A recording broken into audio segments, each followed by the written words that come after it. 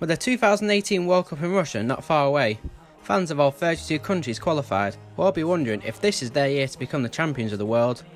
From Brazil to Belgium, Panama to Portugal, and England to Egypt, all the 32 countries will be dreaming of being in the final on the 14th of July. For some of these countries, like Panama, this will be the first ever World Cup. For others, like England, it is one of many World Cups that they have competed in. In this series, I'll be looking into the history of the World Cup of some of these countries, seeing how they have done in every World Cup, the best and worst moments in their World Cup history, famous World Cup players, and more. Starting first with a series of videos on my home country, England. In this first part, we will look into the World Cups between 1930 and 1958 to see how England performed in those, as well as some of the stories behind these results.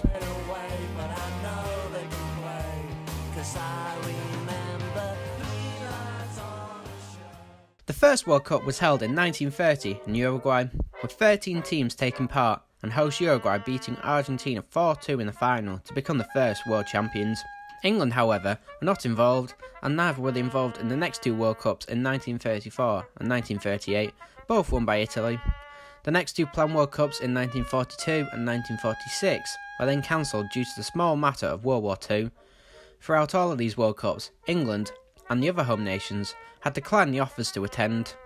This was down to the fact that the home nations all decided to leave FIFA on the 17th of February 1928 due to differences of opinion about the definition of amateur status and general disagreement about the powers of FIFA.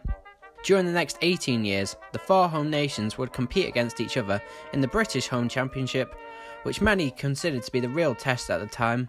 The four British FAs took on a virtual membership with FIFA, where FIFA officials would attend home championship matches and international friendlies would take place. England enjoyed some success in the friendlies, beating and drawing double world champions Italy and beating Germany in 1935 and 1938, as well as beating a rest of Europe team in 1938 at Highbury to celebrate the 75th anniversary of the FA. The 1938 match against Germany was more famous for what happened before the match, as England players were ordered by the British Foreign Office to perform a Nazi salute before the match, as the political situation between Britain and Germany was now so sensitive it needed only a spark to set Europe alight. Despite much protest from the England players, all but one player, Stan Cullis, who was dropped from the squad, did the salute before the game, which England went on to win 6-3. Over a year later, Germany invaded Poland, and World War II began shortly after. FIFA did attempt to get the home nations to attend the first three World Cups, despite not being members of FIFA, but they were unsuccessful. Their reason for inviting the British teams, and especially England, was to increase the credibility of their tournament. However, the invites were all successful in 1930, partly due to the logistics of travelling and competing in a World Cup in South America in 1930, with only 4 European countries actually making the journey in the end. FIFA were unsuccessful again in 1934, where they even offered direct entry into the competition and expenses paid to cover travel and accommodation for England and Scotland, but both declined the offer. Interestingly, both countries ended up going on post-season tours that same year, with England beating Hungary and losing to Czechoslovakia, who both went on to feature in the World Cup a couple of weeks later. A similar method was tried by FIFA in 1938, in addition to the offer of entering a united British team, but this was rejected as it considered to potentially set a precedent for future involvement for the home nations and possibly end the independence of the 4 British FAs. England once again went on an end-of-season tour in 1938, including the aforementioned Germany match, as well as beating France 4-2 in the stadium which hosted the World Cup final in Paris later that year. Just 9 days before the tournament began, the attendance of 65,000 for the match was also bigger than the attendance of any match at the World Cup that year. Eventually, at the FIFA Congress in Luxembourg on the 25th of July 1946, the first of the post-war era, the 4 British associations all officially rejoined FIFA. In the same year, England appointed their first dedicated team manager, Walter Winterbottom, who was still the youngest and longest serving manager of England, although he had no say in the team selections, which was done by a committee.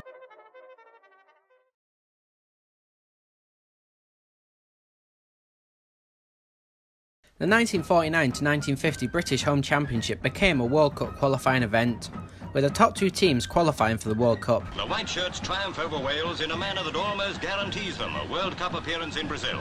England beat Wales 4-1 in Cardiff and beat Ireland 9-2 at Main Road in Manchester to guarantee a top two spot, before beating Scotland 1-0 with a Roy Bentley goal at Hampden Park in front of over 130,000 fans to finish top of the group, with Scotland second, Wales third and Ireland fourth.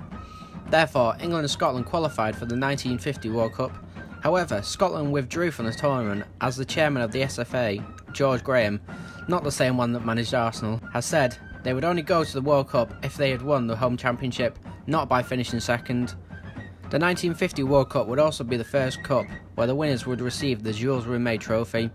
To mark Rimet's 25th anniversary as FIFA president, the draw for the World Cup was held on the 22nd of May 1950, with England being a Pot 1 team along with hosts Brazil, Italy and Uruguay. Pot 2 consisted of Scotland, who withdrew, Sweden, Switzerland and Spain. Pot 3 contained Bolivia, Chile, Paraguay and Yugoslavia, and Pot 4 contained India, Mexico, Turkey and the United States, but India withdrew due to not being allowed to play barefoot, along with Turkey. England were drawn in Group 2 along with Spain, Chile and the United States, with only the top team in the group qualifying for the final round group, where the remaining 4 teams would play each other once, with the team top of the group becoming world champions of 1950. The day after the draw, a 21-man squad was announced for the tournament, with an average age of 28.5 years, with Stanley Matthews at 35, the oldest, as well as the most capped player. The squad included the likes of Tom Finney, Stan Mortensen, Jackie Milburn, Billy Wright as captain, and a certain Alfred Ramsey at right back. Neil Franklin, a defender, described by Tom Finney as the best centre-half he had ever played for or against, declined his place in the World Cup squad in order to go and play in Colombia, where he earned £60 a week and a massive £2,000 signing-on fee, which is over 4 times the maximum wage allowed in England at the time. He never played for England again. At the same time as the World Cup, the FA arranged a goodwill tour of Canada, showing their ambiguous side to the World Cup at the time, meaning that some players, including Stanley Matthews, turned up late to Brazil and missed the first match. The England squad flew out to Brazil on Monday the 19th of June on a 31-hour journey, with their first game of the World Cup happening on Sunday the 25th of June, less than a week later. England went into the tournament as one of the favourites, even being described by the Brazilian press as the kings of football. 2 days before England's first game against Chile, the starting 11 was announced. The main shock was a debut for Laurie Hughes, replacing his Liverpool clubmate Bill Jones at centre-half. Sunday the 25th of June 1950 was England's first game at a World Cup, played at the Maracanã, while Spain played USA in Curitiba in the other game in the group. Despite a poor start, Stan Mortensen opened the scoring in the 39th minute with a header from a James Mullen cross, becoming the first World Cup goalscorer in English history. Chile then hit the woodwork twice and were unlucky not to equalise, before England hit the bar twice as well. England sealed the game in the 51st minute with a Wilf Mannion goal from a Tom Finney cross to make it 2-0, which was the final score, getting England off to the perfect start. In the other game in the group, Spain beat the USA 3-1. The next game for England on Thursday 29th of June was against the United States, and this would go down in history, but not for the right reasons for England. England remained unchanged from their last game, despite having Stanley Matthews available after flying over from the Canada tour. The selection committee decided to rest him for more difficult opponents later on. The American team were mainly a semi-professional team, with some of the players having jobs as high school teachers, postmen and dishwashers. We certainly didn't entertain any ideas we were going to beat them, but we figured we could give them a battle for it. They had been given odds of 500 to 1 to win the tournament, with many saying those odds were too nice on them. They only trained once as a team before going to the World Cup, and added 3 non-US citizens to the squad before the game. One of these includes Scottish-born Ed McIlvenney, who was given the captaincy of the game, who also took the throw-in, which led to the only goal of the game. Walter Barr took a speculative shot from 25 yards out, which had no chance of going in, until it took a big deflection off Joe Gaetjens, a Haitian-born, non-US citizen, who wrong-footed Bert Williams in goal and gave the USA a 1-0 lead. Despite this, England had dominated the game up to that point and continued to dominate after the USA went ahead, but they just couldn't score, with the woodwork being hit by England an incredible 11 times. England also had a goal disallowed for an infringement and at least 2 strong penalty claims denied, including one after Stan Mortensen had broken through the US defence, only for defender Charlie Colombo to take him down with a 2-armed shoestring tackle. However, the referee gave a free kick, not a penalty, and was even heard telling Colombo they had done a good thing by stopping the attack. Furthermore, appeals that the ball had crossed the line before the American goalkeeper had tipped it away from a Jimmy Mullen header were denied by the Italian referee Generoso Dattilo. This would not be the first time a "did it cross the line" conversation was had in an England game at the World Cup, as you will find out later. It could have finished 2-0 as well if it wasn't for a sliding goal line clearance from Alf Ramsey. Frank Borghi, the goalkeeper for the United States, had the best game of his life, making save after save and denying England any goals, and it finished 1-0 to the United States in one of the biggest shocks in World Cup history.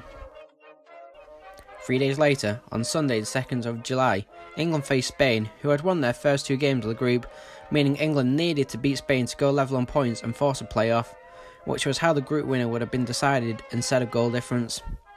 England made 4 changes, bringing in Stanley Matthews and Jackie Milburn, as well as giving debuts to Eddie Bailey and Bill Eckersley. Once again, England dominated the game, but couldn't score, with the Spanish goalkeeper pulling off some good saves. The Spanish side were obsessed with underhand tactics and they constantly fouled the English players, much to the annoyance of the Brazilian crowd. Jackie Milburn scored in the 12th minute of the game, however it was controversially ruled out for offside. At half-time, Brazilian radio commentators even agreed that England were playing the best football seen during the tournament. Early on in the second half though, Telmo Zarra scored the only goal of the game for Spain to make it 1-0, which would be how the game would end, knocking England out of the World Cup in the group stage. England finished second in the group, behind Spain in first, whilst Chile finished third after beating USA 5-2, who finished bottom. Spain were going to finish bottom in the final round group, which was won by Uruguay after beating Brazil 2-1 in the final game at the Maracanã, with the match renamed by some as the Maracanazo. England came into the tournament as one of the favourites to win, with one of the most golden of generations that England has ever produced, but it wasn't enough, winning just 1 match, scoring just 2 goals and going home empty-handed.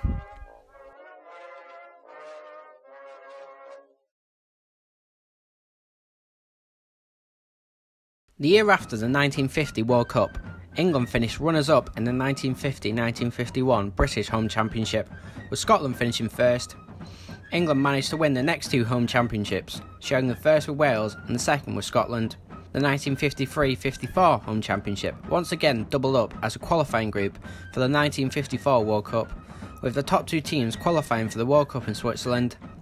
England started just like the last qualifying group away at Wales, and the same scoreline happened, with England beating Wales 4-1, although Wales went ahead in the match before England scored 4 goals in 8 minutes to get the win. And it's Lofthouse again who heads it home.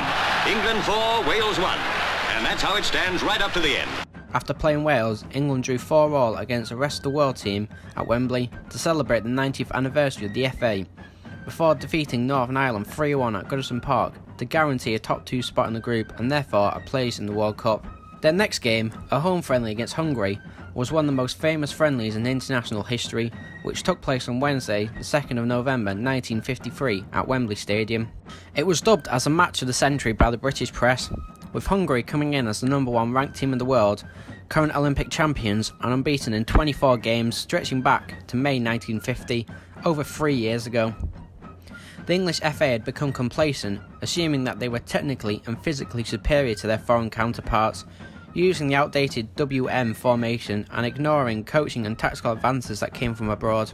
Hungary, on the other hand, were using a 2-3-3-2 formation, with players such as Sandor Kocic, Nandor Hidakuti and captain Ferenc Puskás, a short and overweight player who never used his right foot but scored 83 goals in 84 internationals and is widely considered to be one of the best footballers of all time. Hungary went on to win the match 6-3 with a hat-trick from Hidakuti, 2 goals from Puskás, including a drag back just before his first goal, which won't look out of place in the modern game, and 1 goal from Josef Bosic. Sir Bobby Robson was quoted as saying, "That one game alone changed our thinking. We thought we would demolish this team, England at Wembley. We are the masters, they are the pupils. It was absolutely the other way." 6 of the England team, including Alf Ramsey and Stan Mortensen, never played for England again. After this humiliating defeat, England took on Scotland at Hampden Park in the final game of the home championship, where they regained some pride by winning 4-2 and finishing top of the group to win the championship. Before the World Cup, England would once again play Hungary, this time in an away match at Budapest on Sunday the 23rd of May 1954. This game was even more embarrassing for England than the previous encounter, however, as England went on to lose 7-1, their biggest defeat of all time, which is a record that still stands. This confirmed to English football that England were no longer a major footballing force, and that England needed to look into the coaching and tactics and the improvements being made abroad in those areas, which they had previously ignored.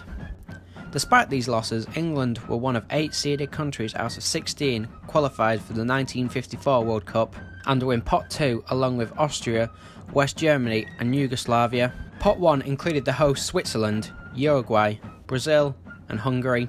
Pot 3 contained France, Italy, Czechoslovakia and Turkey, and Pot 4 contained Belgium, Mexico, South Korea and Scotland. England were drawn in Group 4 with Switzerland, Italy and Belgium, with England and Italy being the seeded teams. The 1954 World Cup had unique rules, with no seeded teams playing each other in the groups, meaning every team only played 2 games per group, with the top 2 teams going through to the quarterfinals. In addition, if a game was drawing at full time, the game would go into extra time, and if the game was still a draw at extra time, the game would finish as a draw. Lots would be drawn if the top 2 teams in the group had the same number of points, and a playoff would take place if the second and third place team had the same number of points. The knockout stages were then split into 2 sections, one section with all the group winners and one section with all the second place teams, with the winner of both sections playing each other in the final. A 17-man squad to travel to Switzerland was announced on the 3rd of June, with 5 reserve players who would be on standby in England announced on the 8th of June. All bar 3 of the 17 players made an appearance in the World Cup. Only 4 of the players from the 1950 squad made the 1954 squad: Tom Finney, Billy Wright, James Dickinson and Stanley Matthews, now aged 39. The squad also contained 3 uncapped players: Edward Bergin, Kenneth Green and Bill McGarry. The starting lineup for their opening game against Belgium was announced on the 11th of June, with the squad arriving in their base for the tournament in Lucerne 3 days later. Thursday, 17th of June 1954 was the day of England's first game of the 1954 World Cup against Belgium in Basel, and it was a high-scoring affair. Belgium took the lead in the 5th minute before Ivan Brodis and Nat Lofthouse made it 2-1 to England at half-time. Brodis then scored again in the 63rd minute, following a piece of Stanley Matthews' magic, before goals in the 67th and 71st minute for Belgium made it 3-3, which was how it ended at full time. So the game went into extra time. Nat Lofthouse quickly scored in the start of extra time, but the lead didn't last long as Jimmy Dickinson headed in an own goal, and the game finished 4-4 at extra time, leaving both teams on 1 point in the group. Host Switzerland managed to beat seeded Italy 2-1 in the other game in the group to go top.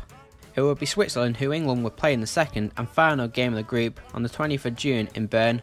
Injuries to Stanley Matthews and Nat Lofthouse meant they had to be replaced with James Mullen and Dennis Wilshaw. There was also an England debut for Bill McGarry, who replaced Sidney Owen. In searing hot conditions, goals for the enforced substitutes Mullen and Wilshaw gave England a 2-0 win to secure the top spot in the group after Belgium lost 4-1 to Italy. This left Italy and Switzerland on the same number of points, leaving a playoff between the two, and Switzerland were once again successful, winning 4-1. The draw for the quarterfinals took place on the 21st of June, and England were drawn against either one of Brazil, Hungary and Uruguay, who were the other winners of the groups. In the end, England drew Uruguay, the winners of the 1950 World Cup, with the winner of that match to play the winners of Brazil versus Hungary in the semi-finals. The match took place on Saturday 26th of June in Basel. Nat Lofthouse and Stanley Matthews both recovered from injuries to play in the match, replacing James Mullen and Thomas Taylor. The conditions were once again sweltering and England went 1-0 down after 5 minutes but equalised through a Nat Lofthouse goal in the 16th minute to level the scores. England came close to taking the lead, but it was Uruguay who were the ones to take the lead in the 39th minute with a 25-yard screamer from Obdulio Varela, although England's keeper Gilbert Merrick could have done better. Uruguay then went on to score early in the start of the second half, and despite Tom Finney scoring to make it 3-2 and coming close twice to equalising, Uruguay scored again in the 78th minute to make it 4-2, which was how the game finished. Despite England putting on their best performance of the tournament, it wasn't enough and they were knocked out in the quarterfinals, although they could leave with their heads held high after performing much better in Switzerland than they had in Brazil in the previous World Cup. The World Cup was eventually won by West Germany, who amazingly beat Hungary 3-2 in the final, after losing an incredible 8-3 to them in the group stages, with the final being known in Germany as the Miracle of Bern. There was a staggering 140 goals scored in just 26 games in the tournament at a rate of 5.38 goals per match, the highest ever at a World Cup.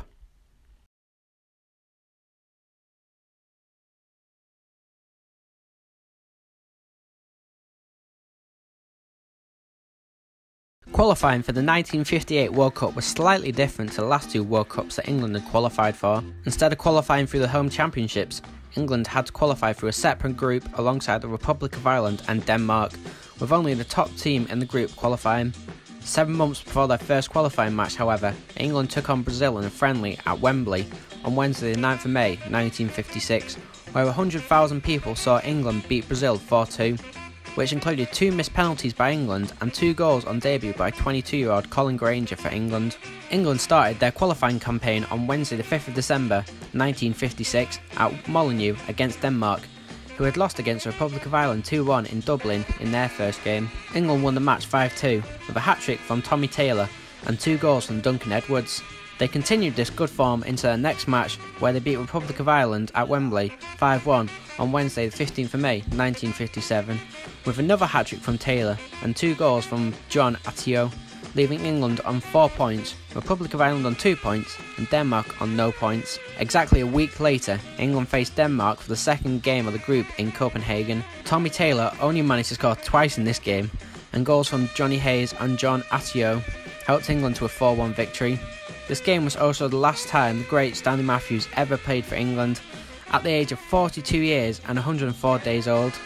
This meant that a draw or better against the Republic of Ireland 4 days later would guarantee that England would finish top of the group and qualify for the World Cup.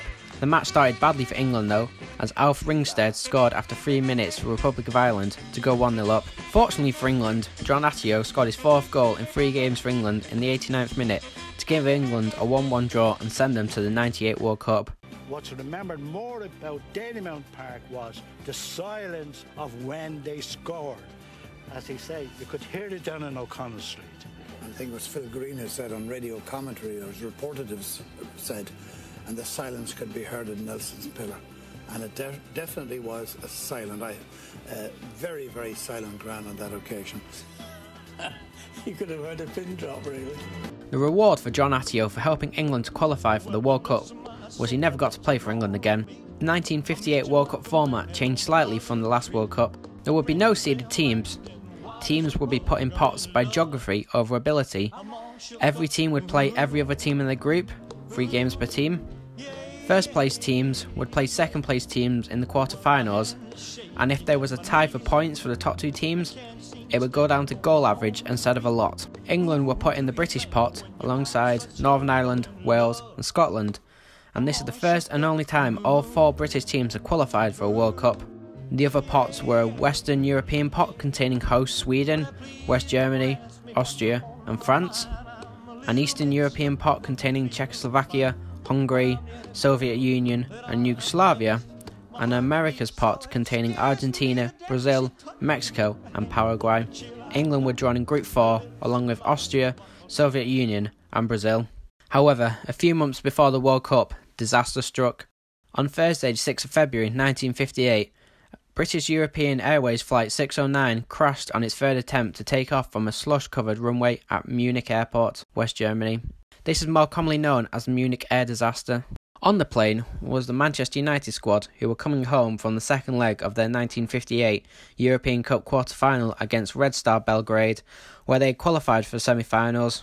23 people died as a result of the crash, including 8 Manchester United players. Duncan Edwards injured, Bill Fuchs injured. Mark Jones killed. Ray Wood injured. Eddie Coleman killed. David Pegg killed. Dennis Violet injured, Tommy Taylor killed. Roger Byrne killed. Bill Whelan killed, John Berry injured. Roger Byrne, Tommy Taylor and Duncan Edwards were all established England players who passed away as a result of the crash, as well as David Pegg, who had recently made his England debut and had been tipped to replace Tom Finney.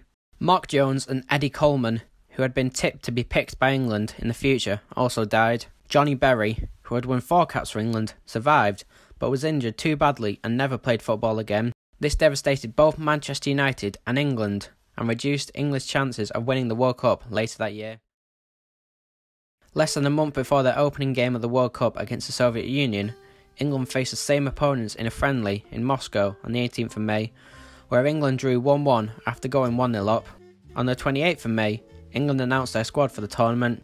Only Billy Wright and Tom Finney survived from the last World Cup squad, meaning they had made the last 3 England World Cup squads. Also in the squad was a young Robert Charlton, also known as Bobby Charlton, and Robert Robson, also known as Bobby Robson, and 5 uncapped players. The England squad arrived in Sweden on the 5th of June, just 3 days before England's first game of the tournament. England upped their World Cup campaign in 1958 against the Soviet Union, who they had recently played in a friendly and drawn 1-1. However, the England team who had played in this match was much changed from that friendly. England went 2-0 down after 55 minutes and it looked like England were going to lose their first match of the tournament. However, Barry Douglas set up Derek Kevin to make it 2-1, and with 5 minutes to go, Tom Finney scored a penalty to make it 2-2. The Soviet Union keeper, Lev Yashin, grabbed the referee after the goal, furious with the decision to award a penalty as he believed the tackle was outside the box, and he was lucky not to be sent off. Just before the game ended, Tom Finney received a crunching tackle which damaged his knee and ruled him out for the rest of the tournament, and the game finished 2-2. The other game in the group saw Brazil beat Austria 3-0, and it was Brazil who were the next team England would face on Monday the 11th of June, with the Brazilian squad containing the likes of Garrincha and a young 17-year-old attacker called Pelé, although neither played in the match against England. Bill Nicholson, the assistant to England manager Walter Winterbottom, had watched Brazil take on Austria and worked out some defensive tactics for England to use in their match against Brazil, and it worked out perfectly as England kept a clean sheet by not allowing Brazil into a rhythm and using Bill Slater to stick to Brazil's playmaker Didi to stop him producing some of his devastating passes. England also failed to score as well, with the match finishing 0-0, the first ever 0-0 in a World Cup match in history. Soviet Union beat Austria 2-0 in the other match to leave Brazil and Soviet Union on 3 points, England on 2 points, and Austria on 0 points going into the final group games. England played their final group game on Friday the 15th of June against Austria. They needed to avoid defeat to stand a chance of progressing to the quarter-final. England started with the same lineup from the Brazil game, with the only change all tournament up to then being Alan Acor replacing the injured Tom Finney for the Brazil game. England went behind early in the first half thanks to a 30-yard screamer from Carl Collar, and the scoreline stayed the same until early in the second half when England equalised through Johnny Hayes. Austria regained the lead later in the second half with another long shot, this time through Alfred Kerner. Once again, however, England equalised to make it 2-2, and with a few minutes to go, Bobby Robson thought he had scored the winner. However, the referee disallowed the goal, ruling that Derek Kevin, England's scorer of the second goal, had obstructed the keeper. The match ended in a draw, and with Brazil beating the Soviet Union 2-0, England would have to face the Soviet Union for the third time in a month in a playoff on Tuesday the 17th of June, to decide which team would go through to face the host Sweden in the quarterfinals. England made 3 changes to their starting lineup, with Ronald Clayton, Peter Brabrook and Peter Broadbent replacing Edwin Clamp, Brian Douglas and Bobby Robson, with the surprise omission of Bobby Charlton. The game was goalless at half-time, although Peter Braybrooke, making his debut for England, hit the post in the first half. Braybrooke then also had a goal disallowed in the second half. When the Chelsea man does get the ball in the net, the goal is disallowed for handball. Before Soviet Union took the lead with a shot that went in off the post, unlike Braybrooke's in the first half, and the game would finish 1-0 to Soviet Union, knocking England out of the World Cup in the group stage without winning a single game in the tournament, the first time this had happened in England's World Cup history. In the final, Brazil beat hosts to win the World Cup for the first time, after coming so close in 1950. 17-year-old Pelé scored twice in the win. The tournament also saw Frenchman Just Fontaine score an incredible 13 goals in just 6 games, which is still a World Cup record for most goals scored in a World Cup by an individual. England did not enjoy the best of luck throughout the tournament, with 2 goals disallowed, which would have made the difference to the outcome of the group, as well as hitting the post twice in the playoff against the Soviet Union. Despite this, the failure to pick Bobby Charlton was seen as a negative by the press, although how much of a difference that would have made to the final results, we will never know.